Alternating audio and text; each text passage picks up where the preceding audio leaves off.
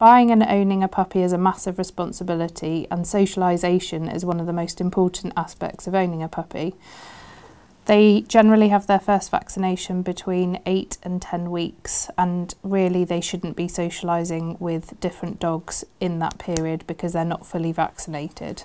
However, there are different ways that you can try and improve the socialisation of your puppy before this period.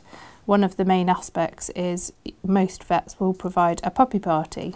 These parties are great fun. It means that they can socialise with puppies that are generally the same sort of age and in the same situation. So they're learning life skills, how to behave around each other.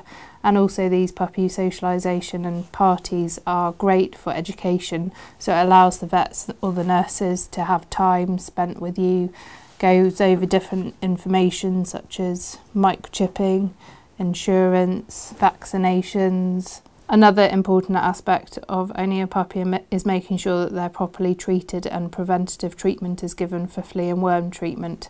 So we talk about the different types of treatments that is out there and how they work and what best suits your puppy.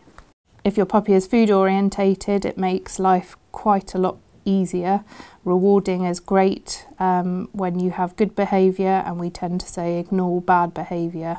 Generally with puppies, they need to have their first time experiences before the age of 16 weeks.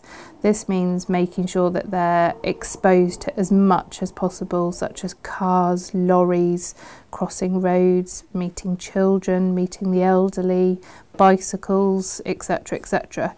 After 16 weeks, basically their socialisation of experiences closes. So if they haven't been exposed to something before that age, it's most likely that they're going to be scared of it because they haven't got that memory that they've seen it and everything's okay beforehand. This makes the socialisation period such an important area of their life because it's so short, and generally when you're getting them they are 8 weeks, 10 weeks already, so you've pretty much got a 4 to 6 week gap in which you can expose them to as much as possible. If you already have an existing dog and then you get a puppy, quite often that puppy can get so attached to that other dog and to yourself that actually they don't get any confidence for themselves.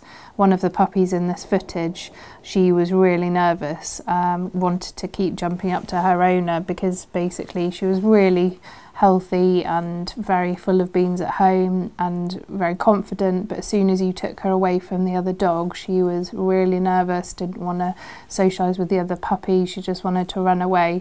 So actually the following week she was much better, wanted to interact with the other puppies. So it just shows that trying to separate the two dogs and do things differently with them really does help with their socialisation and development. So I can't stress enough how important it is to make sure that your puppy is socialised from a really young age.